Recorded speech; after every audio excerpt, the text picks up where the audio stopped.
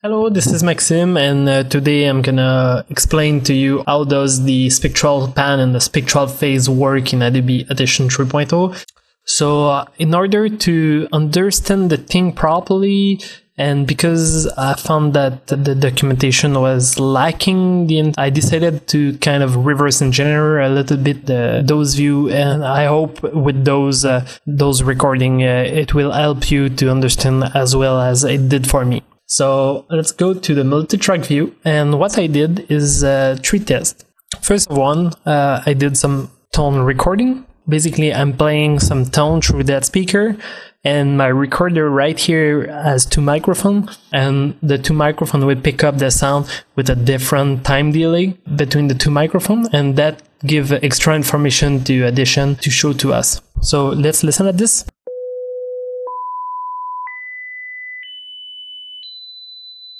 Nothing too fantastic. So first the time signal. So I guess you must be already familiar with the spectral view. So it's probably not a surprise for you to see this, but just in case, what we see here is the time, the frequency, and the magnitude with the brightness. So when the frequency increases, the line increases in frequency. And because they are all about the same loudness, they are of a relatively similar brightness. So I just hit play.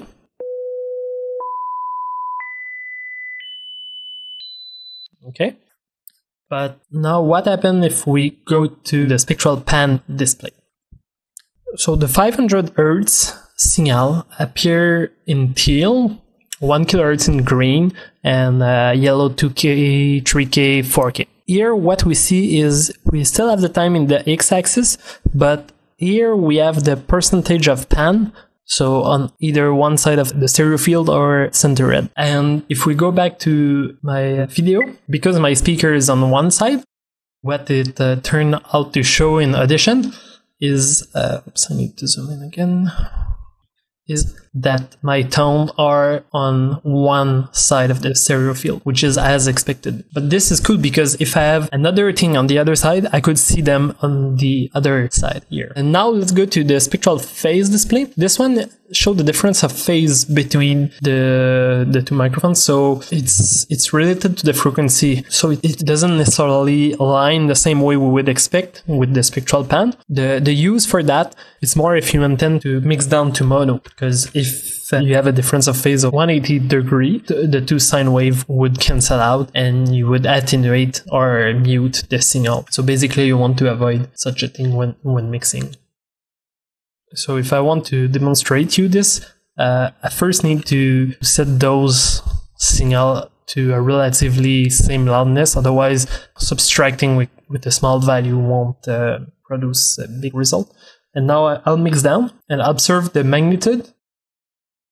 See, it dropped to -21 instead of -12, let's say. So in mono, that was attenuated. So that's why the spectral phase can be useful.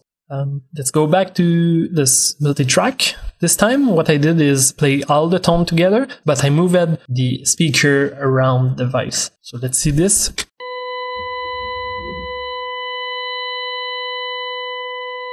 All right, and into the frequency content now.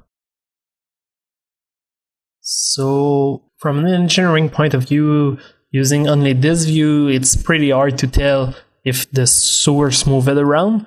We can see it's being quieter here and louder here by the loudness, but that's all what we can see.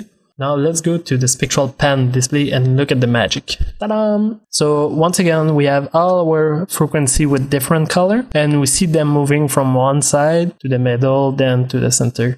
And here we got some noise that are centered. So now when I look at this, I see those noise here. I know they were in the middle of the stereo field. I can delete them this way.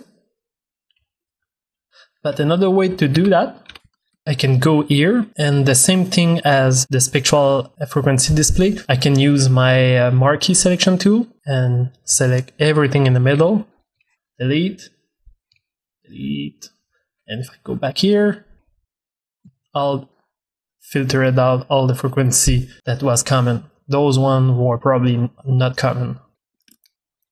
I'll undo, Now let's go back to the multitrack, and I want to show you other application of filtering you can do with this.